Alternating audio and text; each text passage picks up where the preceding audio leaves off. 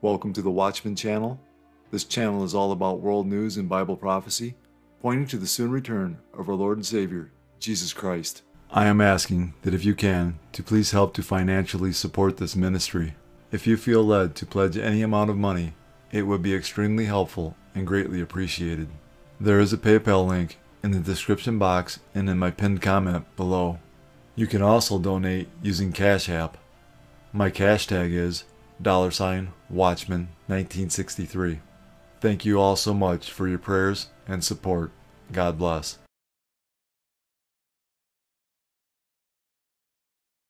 Here she is again, Hanoi Jane Hilton. First she was for our opponents in the Vietnam War, and now she suggests that it's okay to murder pro-life advocates. She was on The View yesterday. Here's what Hanoi Jane said. Besides marching and protesting, what else do you suggest? Well, it doesn't happen overnight. It's not a miraculous. What did you say? Murder. She's kidding.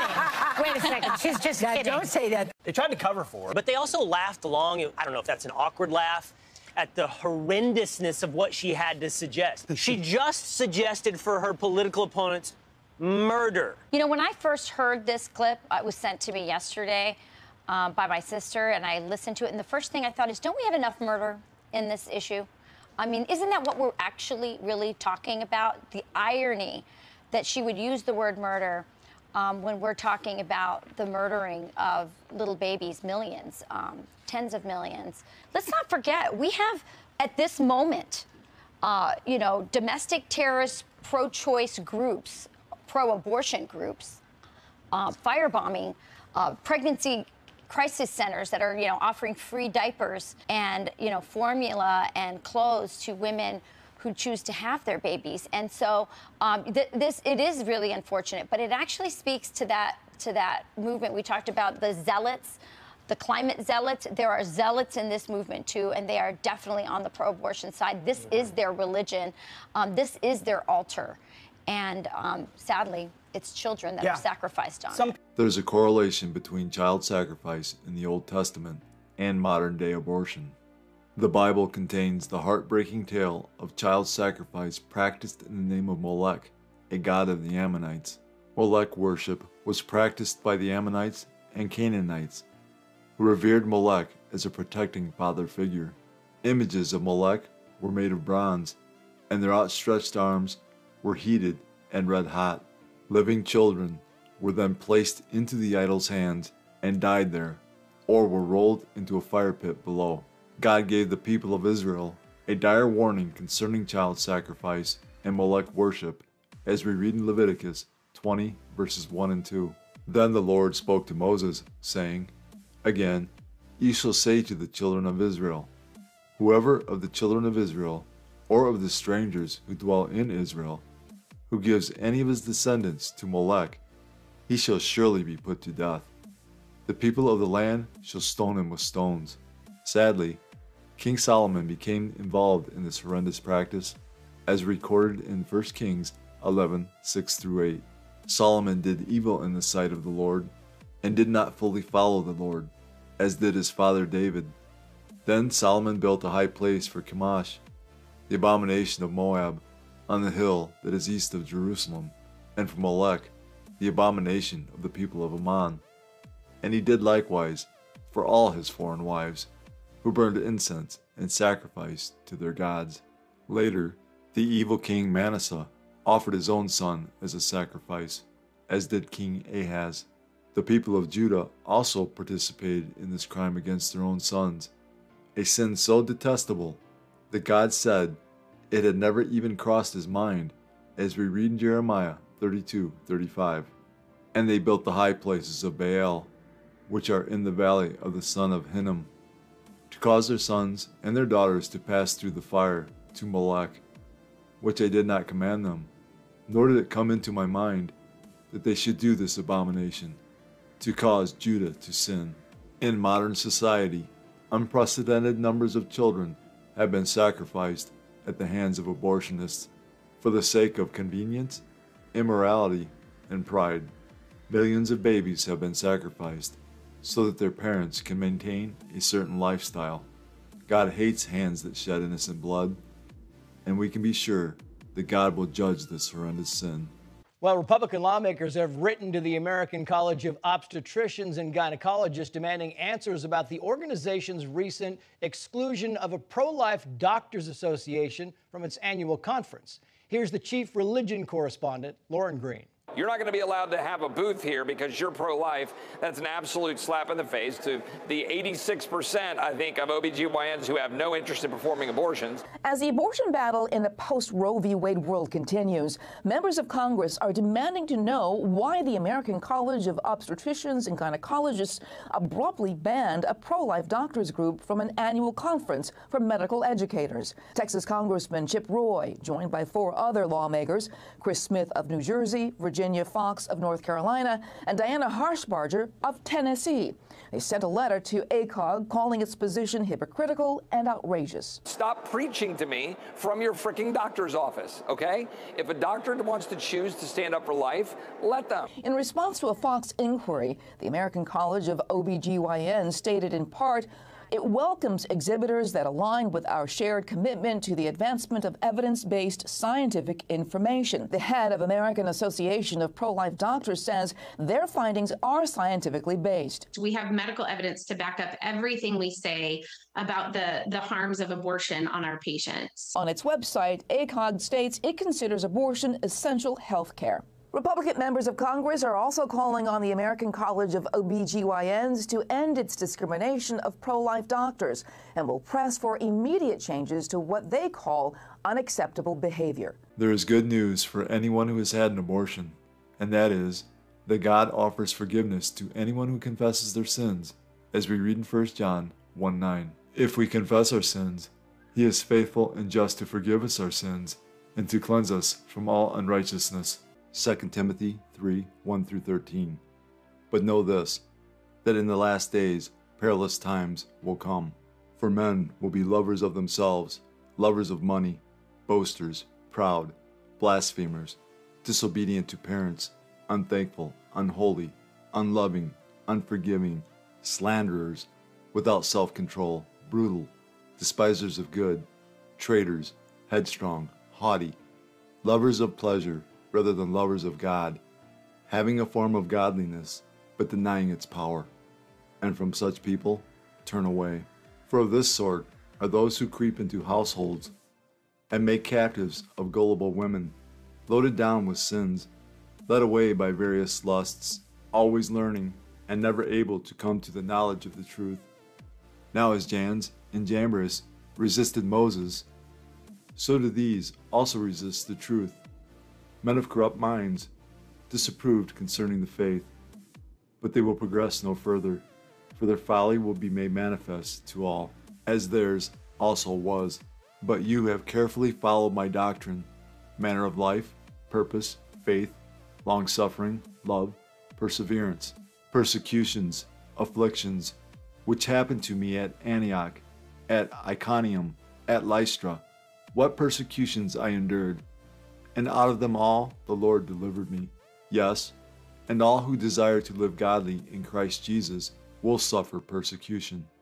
But evil men and impostors will grow worse and worse, deceiving and being deceived. Cancel culture is good for democracy. Well, that's the opinion of people who believe that freedom of speech only applies to particular points of view. Now, a new movement is underway to blacklist certain speech by labeling it disinformation. The goal is to convince companies to stop advertising on conservative websites. Companies are being steered away from spending advertising dollars with conservative news websites by what's been labeled a stealth blacklisting operation. The British Global Disinformation Index says its mission is to disrupt the business model of disinformation.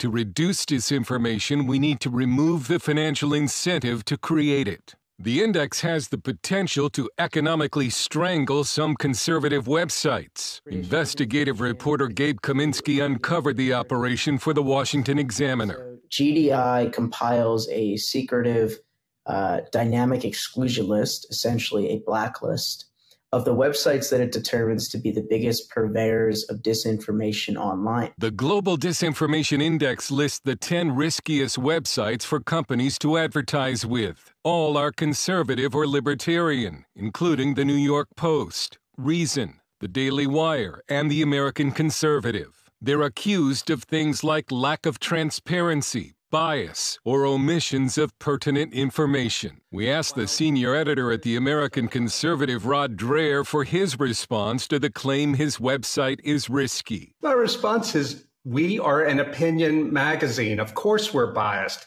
Liberal opinion magazines are biased too. But no liberal or mainstream media websites are listed as risky by the index, which is funded by several foundations, including George Soros' Open Society Foundations, and even the U.S. government through the National Endowment for Democracy. Or at least it was until members of Congress got wind and the funding was canceled. This is only the latest wave of cancel culture to hit conservatives, who have already been shadow banned, deplatformed, debanked, and even mentioned for deprogramming. And the question is, how are we going to really almost deprogram these people? As conservatives began to be banned from social media, they thought that at least they would be safe on their own websites.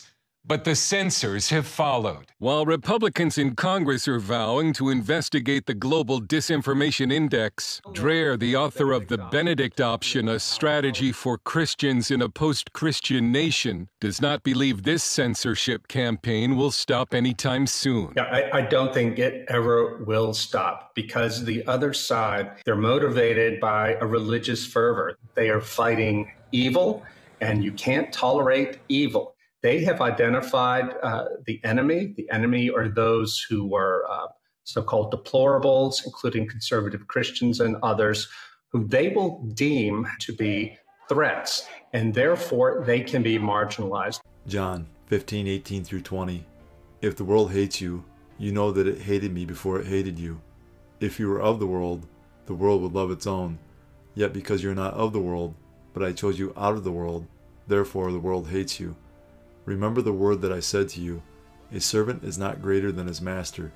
If they persecuted me, they will also persecute you. Jesus said, as a sign of his coming and the end of the age, there would be an increase in deception, false Christs who will deceive many, wars and rumors of wars, nation against nation and kingdom against kingdom, famines, pestilences, earthquakes, Christian persecution, apostasy, false prophets, and lawlessness, causing the love of many to grow cold. Jesus said all of these signs would come like birth pains. Jesus was likening last days events to a woman in labor. As the labor progresses, the pains increase in both frequency and intensity until the baby finally comes. As we get closer to Jesus' return, all the signs he gave us as a sign of his coming and the end of the age will become more frequent and more intense. All of these signs are manifesting around the world in our time.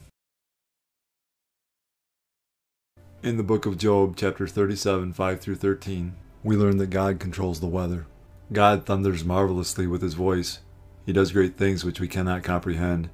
For he says to the snow, fall on the earth, likewise to the gentle rain and the heavy rain of his strength. He seals the hand of every man, that all men may know his work. The beasts go into dens, and remain in their lairs. From the chamber of the south comes the whirlwind, and cold from the scattering winds of the north. By the breath of God ice is given, and the broad waters are frozen. Also with moisture he saturates the thick clouds. He scatters his bright clouds, and they swirl about, being turned by his guidance, that they may do whatever he commands them on the face of the whole earth. He causes it to come, whether for correction, or for his land, or for mercy. Correction is the Hebrew word shabbat, which means, literally, a stick for punishing, writing, fighting, ruling, walking, etc. Job 37:13 can be translated like this. He causes it to come, whether for punishment, or for his land, or for mercy.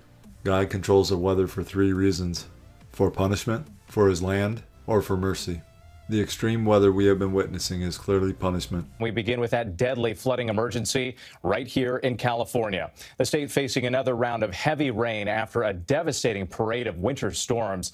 11 million people under flood alerts across the West through midweek. The unrelenting rain turning towns into rivers. Emergency crews rescuing drivers trapped in rising floodwaters after a levee breached in Monterey County. Thousands of residents forced to leave their homes. Here's a satellite image of that so-called atmospheric river bearing down on the state. The system massive in size, higher elevations facing even more snow and dangerous winds. This section of Highway 1 in Big Sur forced to shut down after a catastrophic landslide caused severe damage. Another storm system wreaking havoc in parts of the Great Lakes into the Northeast, causing hazardous road conditions in Erie, Pennsylvania. ABC's senior meteorologist Rob Marciano leading us off tonight from the storm zone. Tonight, first responders rescuing stranded drivers from life-threatening floodwaters after a levee breach in Monterey County, California. Time to evacuate. Water is coming. Rescuers going door to door, warning residents to leave after a 100-foot wide breach in the levee on the Pajaro River. More than 8,000 people forced to flee. These families stuck on a bridge waiting for transport to nearby shelters. 11 million people under flood alerts tonight. Dramatic new drone video showing a raging river tearing through Kernville, California. Look how violent that water is. Officials ordering evacuations in Kern County as well. At least 2 deaths have been reported. California and Nevada declaring states of emergency. The entire West struggling to deal with the 11th atmospheric river event, dumping up to a foot of rain the past week. In Santa Cruz, heavy rain causing massive flooding and damaging roads, stranding residents like Gabby David. Can't go to work and can't do everyday normal errands. This section of Highway 1 in Big Sur forced to shut down after this rock slide damaged the road. Water pouring over the side. For the first time in nearly 4 years, they're actually releasing water from one of the state's largest reservoirs, rolling down the Oroville Spillway at 8,000 cubic feet per second. And in Lake Tahoe, historic amounts of snowfall, another 32 inches in some areas. People who have been here for a very long time have said this is more snow than they've ever seen. Where I'm standing used to be a road. It was wiped out when heavy rains and melting snow flooded the community. I mean, really, just imagine what it was like, the power of the force to toss all these boulders and trees around with water inundating homes. Entire neighborhoods submerged after heavy rains flooded parts of California. I think I got visual on him. Copy, we got visual. Nearly 200 people had to be rescued by first responders and the National Guard over the weekend. Monterey County officials issued multiple evacuation orders last night along the Salinas River, stretching nearly 30 miles. In the city of Pajaro, a levee breach forced thousands of farm workers like Isaac Martinez to evacuate their homes and likely lose out on work. In the summer, I work in the fields, picking berries, and I think this year is going to be hard for them. The water's too high. California grows more than 1/3 of the country's vegetables and 3/4 of its fruits and nuts, all threatened by constant flooding this winter. Lettuce, strawberries, the top crops that are grown in these fields, there's going to be an impact to our nation's food supply. Rapid snowmelt from warm downpours overwhelmed rivers in the Sierra foothills in Central Valley, causing major flooding in Springville. The water was up to the bottom of that green molding on the house right there. Crystal McGee and her husband fled when the water started pouring into their home. We left everything. We had to leave everything. And there's photo books that are on the floor in the mud, and those are things that cannot be replaced. We've got a break in the weather right now, but it will not last for long. If you can believe it, we've got another atmospheric river in the forecast. It is expected to hit later tonight and soak these already waterlogged communities through Tuesday. In the news these days, we read about and see devastating events, each more unusual, destructive, and unprecedented than the last. They are happening more frequently and more intensely, just as the Bible said would happen just before the return of Jesus Christ. It seems as though God has lifted his hand of protection from the United States, and not just the U.S., but the world as well. These devastating events are not accidents, nor are they merely the natural cycle of things. The world is enduring events that are designed to bring about the end of days and cause us to repent. God is lifting his hand of protection from the nations of the world. No, things will never get back to normal. They will only get worse. Historic floods are devastating the outback community of Burketown, which is tonight still in the grip of an unfolding emergency. The true devastation of this disaster won't be known for days, but already the damage bill is confirmed to be in the millions. The Gulf, a disaster zone. The worst flooding in living memory in Burketown, creeping water levels reaching record heights. Homes are destroyed, town services, power cut off, livelihoods, livestock lost. These helpless cattle wading through water to safety, but taking a risk in croc country. The croc threat is a risk many locals aren't prepared to take with their pets. Many people have been evacuated. Around 60, though, chose to stay, told to conserve water and supplies until animals can be evacuated too. We are here still on the ground working together to ensure that as much of our belongings and homes and animals are still looked after. Tropical Cyclone Freddy has unleashed powerful winds, heavy rain and floods in Mozambique for the second time. At least 28 people have been killed and tens of thousands of homes have been damaged. Freddy is the Southern Hemisphere's longest-lasting tropical cyclone on record. Mozambique has seen more than a year's worth of rain in the past 4 weeks. The UN says more than 500,000 people could face a humanitarian crisis in one of the world's poorest nations. Many people have been urged to move to temporary shelters. Cyclone Freddy battered central Mozambique on Sunday after making landfall for a second time in a month, breaking records for the duration and strength of tropical storms in the southern hemisphere. Footage released by UNICEF shows strong winds and heavy rain hitting the central port town of Quelimane as residents battled the storm. Communications and electricity supply in the storm area have been cut, so the extent of the damage and number of casualties was not immediately clear. But more than 171,000 people were affected after the cyclone swept through southern Mozambique last month. 27 people died across Mozambique and Madagascar. More than 500,000 are at risk of being affected in Mozambique this time around, according to the UN Office for the Coordination of Humanitarian Affairs. Climate change is making hurricanes stronger, scientists say. Oceans absorb much of the heat from greenhouse gas emissions, and when warm seawater evaporates, its heat energy is transferred to the atmosphere, fueling more destructive storms. There are two key prophecies concerning Jesus' signs of his coming and the end of the age that are crucial to discerning that we are living in the last days. The first prophecy is found in Matthew 24:8. All these are the beginning of birth pains. Jesus was likening last days events to a woman in labor. As the labor progresses, the pains increase in both frequency and intensity until the baby finally comes. This is how end-time signs such as wars, famines, pestilences, and earthquakes will occur. They will become more frequent and more intense as we get closer to Jesus' return. The second prophecy is in Luke 21:28. Now when these things begin to happen, look up and lift up your heads, because your redemption draws near. Notice Jesus said when these things begin to happen. Jesus was saying that when you see a convergence of Bible prophecy, look up and lift up your heads, because your redemption draws near. We are witnessing not only the convergence of Bible prophecy around the world, we are experiencing the frequency and intensity of these prophetic events as well. It's a story that's become all too common in Somalia. After the crops and cattle on their farm were decimated by drought, Faduma Ali and her 7 children were forced to flee towards the nearest city. A perilous week-long journey, which they didn't all survive. I fled my home after the drought hit our farm and we lost all our animals. We walked for 7 days.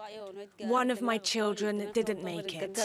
Faduma now lives in a makeshift camp on the outskirts of Baidoa, some 250 kilometers west of Mogadishu. The city hosts around 600,000 refugees, all forcefully displaced by conflict and climate change. The International Organization for Migration, which administers the camp, has been doing its best to welcome these families. But with resources stretched to the limit, it can only provide the most basic of services. Somalia is experiencing one of its worst droughts on record, with 5 consecutive seasons of insufficient rain.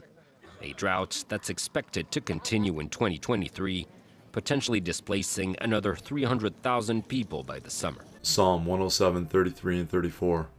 He turns rivers into a wilderness, and the water springs into dry ground, a fruitful land into barrenness, for the wickedness of those who dwell in it. Jesus, speaking to his disciples about the signs of his coming and the end of the age, declares this in Matthew 24:12, "And because lawlessness will be increased, the love of many will grow cold." The Bible tells us lawlessness is the violation of God's commandments, as we read in 1 John 3:4. Whoever commits sin also commits lawlessness, and sin is lawlessness. Sin will be so rampant and so commonplace in the last days that the love people once had for one another, for many, will be non-existent. In this prophecy, Jesus Christ is describing an ongoing breakdown in the relationship with God. And since people's love for God is waning, it will be evident in the way people treat one another as well. A symptom may be that the love toward other people is decreasing, but the real cause is that the relationship with God is cooling off. This is what we are witnessing in our world today. Now to that horrific crime near Seattle, Washington. A podcaster and her husband allegedly killed by a stalker. Police say a 38-year-old truck driver from Texas broke into the couple's home and shot them before turning the gun on himself, taking his own life. The woman had filed a protective order against him. Here's ABC's DeMarco Morgan. Tonight, police say this man, 38-year-old Ramin Hodokaram Rezai, stalked, shot, and killed podcaster Zori Sadeghi and her husband before appearing to take his own life. They have the active hostage situation. The shooter is not detained. A neighbor says their security camera caught the commotion overnight. It was blood-curdling to hear. Investigators say Hodokaram Rezai listened to Sadeghi's live podcast for people who speak Farsi looking for jobs in the tech industry and befriended her through a chat app. They communicated, but things quickly escalated. This is the absolute worst outcome for a stalking case. This is every victim, every detective, every police chief's worst nightmare. ABC News has learned just a week before her death, Sadeghi filed a request for an order of protection against the suspect, alleging in chilling detail a pattern of behavior that made the 33-year-old fear for her safety. According to the order, Sadeghi said the gunman left her voicemails more than 10 times a week, sending flowers, even sending her husband more than 20 messages a day, writing, "He won't let me go." And the only thing that will make all of this stop is if he killed himself or died. Also saying her stalker was delusional, writing, "These delusions make me fear for my life and the lives of my loved ones." In this case, the victim did everything that they possibly could. It is a tragic event. The Bible tells us in the last days that people would lack sympathetic understanding, that people would be unfeeling and pitiless toward their own family, as we read in 2 Timothy 3:1-5.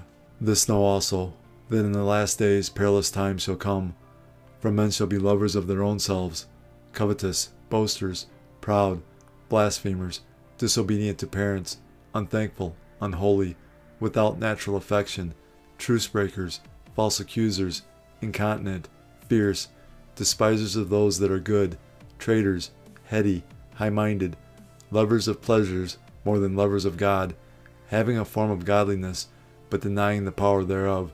From such turn away. Without natural affection is the Greek word astorgos, which means without affection for family, parents or children, thus hard-hearted towards kindred. This is exactly what we are seeing in our world today. We begin with breaking news in Ellis County. 3 children found dead and 2 others rushed to a hospital with stab wounds. Sources tell us the suspect is the children's mother and is in custody tonight. What happened here on this street in this tiny community behind me is simply unfathomable. A mother, police say, stabbing her own children, 3 of them, to death. Believe me when I tell you, something like this that happened on this tiny street in this tiny community has sent a titanic shockwave through so many here in Italy, Texas. It is unknown what sparked the killings, but WFAA sources telling us the mother stabbed her children when a CPS worker who suspected the mom was having unsupervised visitations arrived at a home on the street where the children lived to check on everyone unannounced. The children, we were told, were living with another relative at the time. Police telling us that CPS worker called 911 when she found all of them dead. 3 of the children, all young, 2 more taken to the hospital. Their injuries unknown tonight. According to the Pentagon, China is adding to its nuclear arsenal, and with the help of Russia, could soon surpass the U.S. stockpile. National security correspondent Caitlin Burke is following the story. Caitlin, does the U.S. still have a nuclear edge? Jenna, newly unclassified information from the Pentagon makes clear that while China is quickly gaining, it has not yet surpassed U.S. nuclear capabilities. At the end of 2022, however, the communist power had amassed more intercontinental range missile launchers, or ICBMs. So that means kind of the holes that they would be able to put long-range missiles in, capable of striking the U.S. homeland.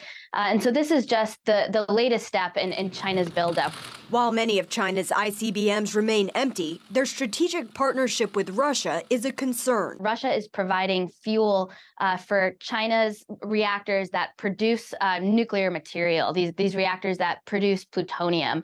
And plutonium is the important nuclear material that China needs for its nuclear buildup. U.S. intelligence officials predict Beijing will soon be able to produce enough weapons-grade plutonium to increase its nuclear warhead stockpile as much as fourfold in the next 12 years. Those nuclear warheads would likely fill the now empty ICBMs. That kind of a buildup would also allow China to match the arsenals currently deployed by the U.S. and Russia. China is refusing to sit down and negotiate with us. To me, that tells us that China is on an upwards trajectory, and it has no interest in negotiating or stalling its nuclear buildup. Shortly after the Chinese spy balloon dust-up, President Xi Jinping pressed military leaders for an even faster elevation of his armed forces. Meanwhile, Russia backed out of a nuclear arms control treaty with the U.S., leading experts to urge the Pentagon to develop a new strategy. We can't simply just try again for arms control if it's not working. We'll have to do everything we can to strengthen our own nuclear deterrent and make sure we're building the right capabilities that we need to deter Russia and China, and make sure that they can't ever think that, even as they build up their nuclear weapons, that they can get away with using them. The Heritage Foundation's Patty Jane Geller, a senior policy analyst for nuclear deterrence and missile defense, says U.S. capabilities have thus far stayed the same, as Russia and China compete in an unofficial arms race to nuclear dominance. The problem is the leaders in the arms race are Russia and China. The United States has not quite entered it yet. Senior Pentagon officials say the U.S. is working to modernize all three legs of its land, sea, and air-based arsenals. The question remains whether the pace will be quick enough to keep our adversaries at bay. A message of warning from Pyongyang. 2 missile launches just hours before joint military exercises by Seoul and Washington this Monday. The drill, dubbed Freedom Shield, was on an unprecedented scale since 2017. The allies say it's in response to the increased threats from North Korea. Now that North Korea has nearly succeeded in miniaturizing and making lighter tactical nuclear weapons and secured at least dozens of warheads, we've come to a point where it is difficult to justify the rationale that we should refrain from developing nuclear weapons and stick to the cause of denuclearization. Some in South Korea, though, have voiced their opposition, saying the drills could lead to direct confrontation. I think that continuing to conduct military drills can be seen as an act of provocation for North Korea. It could eventually turn into a conflict. Pyongyang says such exercises are rehearsals for invasion of its territory, the justification it uses to continue developing its nuclear weapons program. North Korean leader Kim Jong-un ordered his troops last week to step up military maneuvers to simulate real war. Since declaring itself as a nuclear weapons state, a move which Kim calls irreversible, North Korea has conducted a series of ballistic missile tests in violation of UN resolutions. Luke 21:26-28. Men's hearts failing them from fear and the expectation of those things which are coming on the earth, for the powers of the heavens will be shaken. Then they will see the Son of Man coming in a cloud with power and great glory. Now when these things begin to happen, look up and lift up your heads, because your redemption draws near. The signs of Jesus' soon return are so strong now, and the evidence is so clear, that any person willing to accept the truth can see that the end of the world as we know it is near. For God so loved the world, that he gave his only begotten Son, that whoever believes in him should not perish, but have everlasting life. For all have sinned, and fall short of the glory of God. But God demonstrates his own love toward us, in that while we were still sinners, Christ died for us. For the wages of sin is death, but the gift of God is eternal life in Christ Jesus our Lord. that if you confess with your mouth the Lord Jesus and believe in your heart that God has raised him from the dead, you will be saved. These are the ABCs of salvation. A. Admit that you're a sinner. B. Believe in your heart that Jesus Christ died for your sins, was buried, and God raised him from the dead. C. Call upon the name of the Lord, and you will be saved. Jesus paid the price for mankind's sin. He has provided a way to spend eternity with him and the Father. All you have to do is believe in the Lord Jesus, and you will be saved. God has already done all the work. All you must do is receive, in faith, the salvation God offers. Fully trust in Jesus alone as the payment for your sins. Believe in him, and you will not perish. God is offering you salvation as a gift. All you have to do is accept it. Jesus is the only way of salvation. That being said, we must repent of our sins. While repentance is not a work that earns salvation, repentance unto salvation does result in works. It is impossible to truly and fully change your mind without that causing a change in action.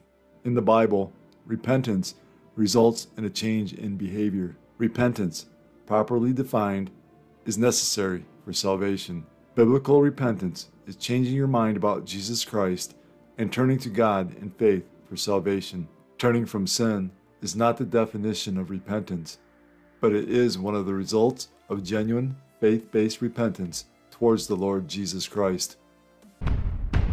One day, Jesus is coming. You may be at church. You may be at work. You may be asleep. God grant that you will be ready when he makes his personal appearance.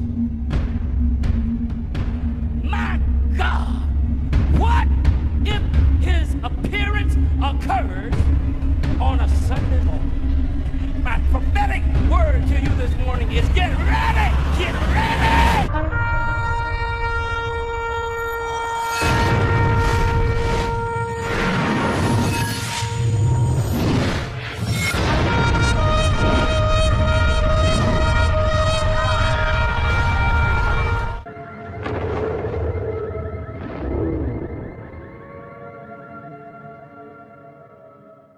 Time is short. Call upon the name of Jesus today.